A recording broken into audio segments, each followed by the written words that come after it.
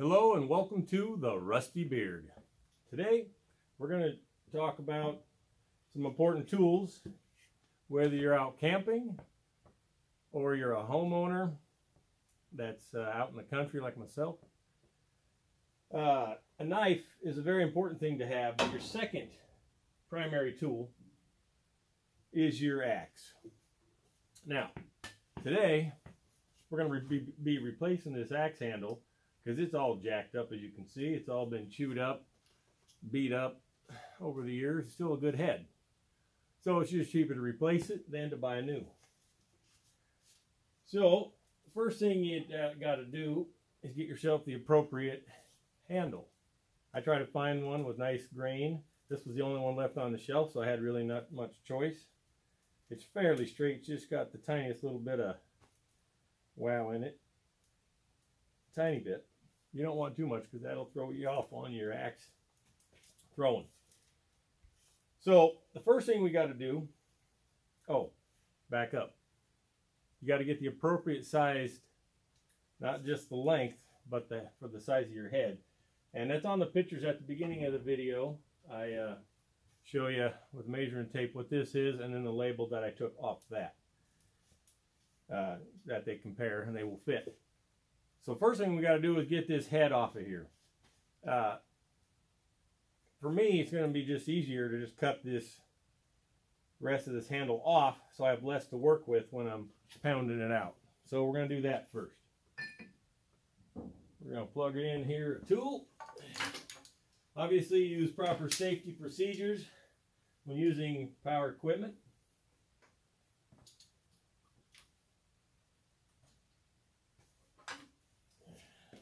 So, however, I'm not going to use earplugs. You probably should.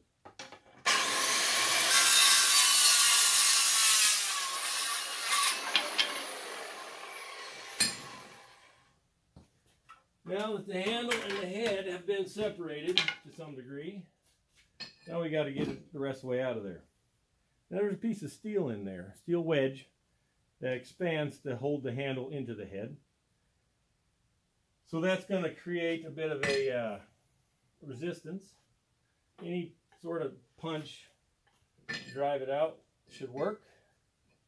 It's been a while since I've had to do this, so I'm just trying to figure it out as we go.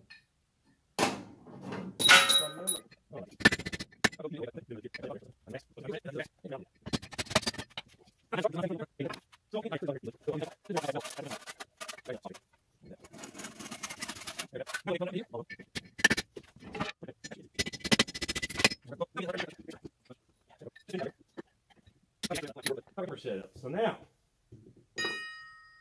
we got the axe head and the axe handle separated from each other. Right now would be a good time to sharpen it if it needed. This actually is not a bad blade. It's not too beat up. So we're not going to worry about that. We're just going to concentrate on getting this here handle in there. Now I dropped my wedge. So I had to retrieve it here. The handle comes in 3 or 4 parts, depending on the handle you buy. So make sure you put it on correctly. There is a teardrop effect on both the head and the handle, but also the end of the handle, that's your swell to keep it from sliding out of your hand. You want that facing forward. Now when I say there's multiple parts, you got the handle itself, you got this wedge that goes in there that's going to swell this up to fit tightly in the head, and then to keep that in there you got a wedge or two, and you put that in at a diagonal, pound that in, which locks in all the pieces together. So first we got to do is get the handle on. So we are going to start tapping away.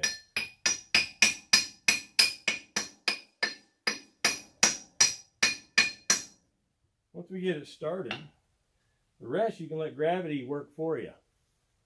You just slightly tap it.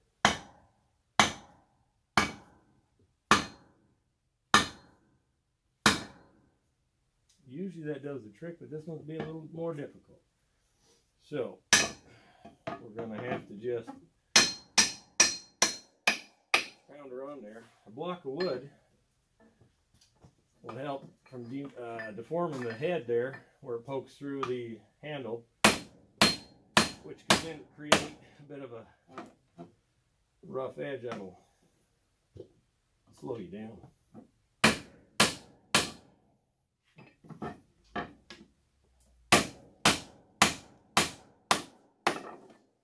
Wow. Well, sometimes you have to trim a little off. This is excessive. Apparently the handle that I bought is on the extreme edge. It says 2 7/16. When I measured this is 2 7/16. But it goes from 2 7/16 up to 2 13/16.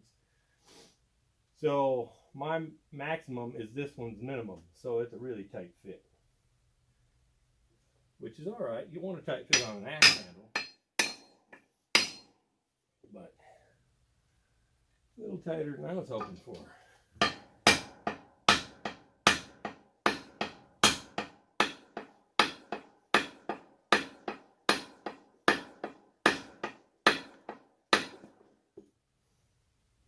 Ooh, boy, this is slow going. It's going to be a little longer video than I was expecting to do.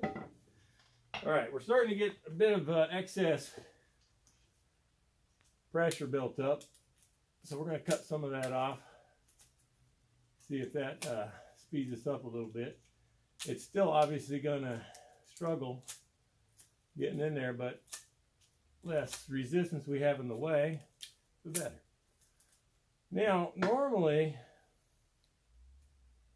I don't sweat like this, but I stoke the fire up really good in the shop here. To the point now, it's too warm. So I'm going to... So, back at it. Might have to do a bit of editing here. This is turning into a bit of a chore. So, you can see I got it down in there a little further. I took a little break, cooled off a little bit, cooled the shop out. But I was piling up down here, and so I trimmed all that material that was coming back. If it's too tight, you stop, you pound it back off, and you sand your axe handle a little bit to make it a better fit if it's too tight. This one is tight, but I got a little bit left to go, so I'm going to try to continue going a little bit more. I'm going to call that done. Now it's time for the wedge. You get your wedge. Now the other one had a traditional steel wedge in there, full length. The newer version, I've noticed the last couple I've had to do, you got a wood wedge followed up by your steel wedge. So now this one's already going to be a little too big, so we're going to trim it down a little bit.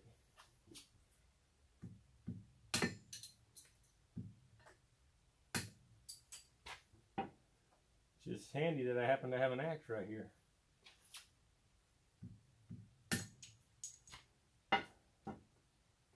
There we go. That'll fit now. It was so wide, it was extreme edge to extreme edge, which was going to end up being a problem. So we trimmed it back a little bit. Now this is pretty tight. Hopefully this wedge will make it in there. If not, it's going to split up real bad, be a mess. Or we'll have to. I think she's as tight as she's going to get. So now what I'm going to do is I'm going to trim that whole apparatus off. Some people, especially on hatchets, will leave them a little long. That's unclean. You hit that when you're coming through the wood, and it can start splitting up your handle, and it'll add drag. So we're going to trim that off with that same handsaw that I was failing at earlier.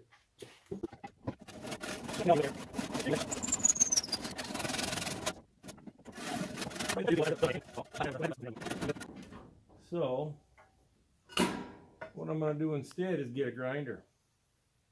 I'm just going to flush it up with a grinder, make it look real nice.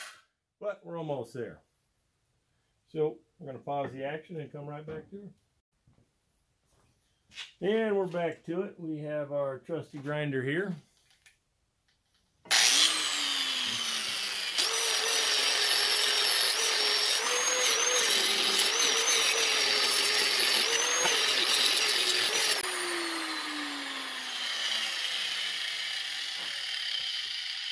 Good enough. She's flush. That wasn't the best wheel to use, but it worked. I just was in a hurry and didn't want to swap it out. So we got our wedge in there. We got our axe handle in there. There's 2 more steps to complete. This is number 1 of 2 to complete. So now we get our steel wedge, and we're going to go at a diagonal. Not cross, not with it, but about a diagonal. Sometimes they give you 2 of these and you'll put 2 of them in there, 1 bigger one. And so here we go.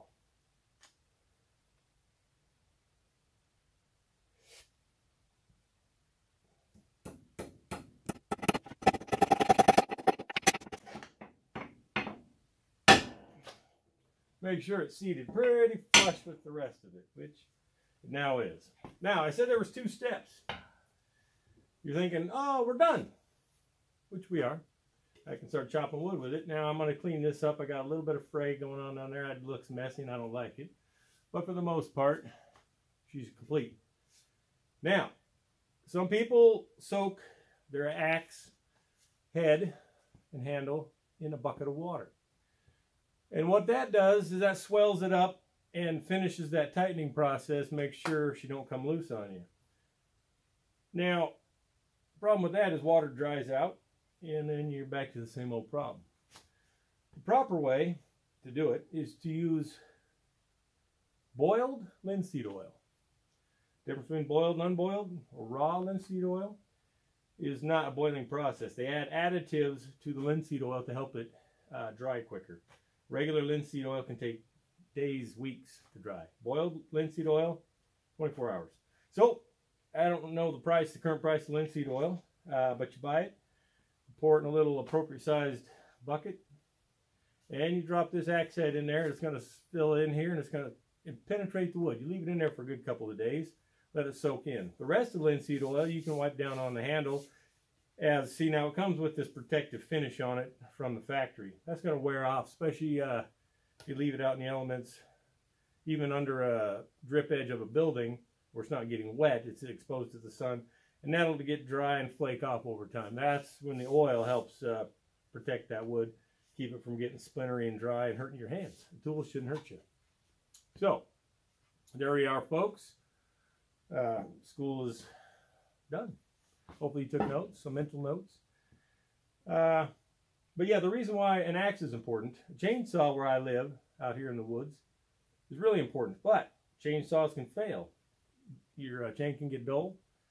You can run out of fuel. You can break down. Carburetor, get gummed up, something.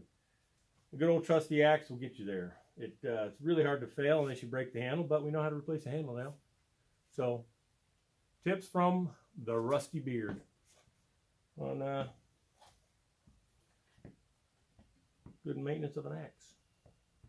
And hopefully there'll be more. Have a happy new year.